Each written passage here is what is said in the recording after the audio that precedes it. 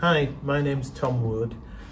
I'm an artist. I paint pictures, and I really got into painting pictures by having a fantastic art teacher who I never even occurred to me that I could ever go to art school, art college, but he encouraged me and showed me how to get into art school, and that changed my life really.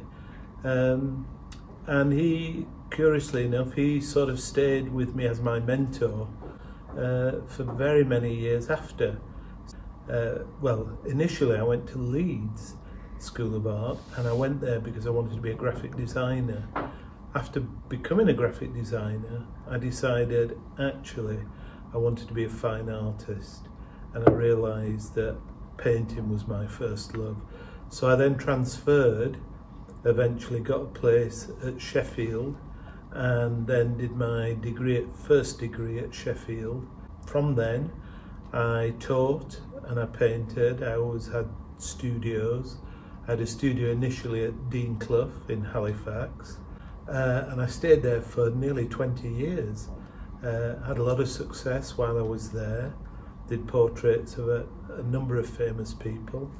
And then eventually I moved on, had another large studio, which was still in Halifax. I got offered a job in Hong Kong. I'd been going backwards and forwards. It was an ex-student of mine who was working there, and he enabled me to have a job with a company called ESF, English Schools Foundation, and I was their art advisor, which was a great job. It meant I worked with art teachers throughout the system.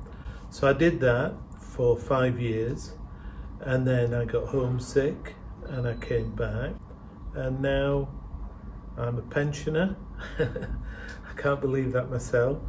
Grown-up children, grandchildren, but I'm still painting and still having exhibitions, still doing commissions, and it's been such a good life being an artist. I've enjoyed all of it really, and I'd recommend it to anybody if they feel the inclination, especially nowadays, because you can do any number of things. You don't have to sit in a room with an easel and some paints. You can do things digitally, you can do things with film, with installation, you can do things on computers, gaming, all manner of things that come out of your creative training. So, what sort of qualities do you think you need to succeed as an artist? I think you need determination. You need to want to be an artist. You don't just fall into it.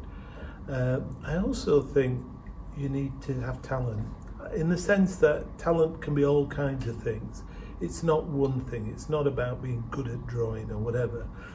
You might be very talented with a computer. You might be very talented with a camera, or anything almost, with a chisel. You know, I think you need to. That talent might drive that kind of dedication and determination. I think you really need to want it. What do you think were you've spoken about the highlights of your career, but what do you think were the hardest bit in your career? Yeah, one of the things which is very hard as an artist is the fact that most people don't care. Most people don't care about you. So a lot of artists I've known over the years have just kind of withered.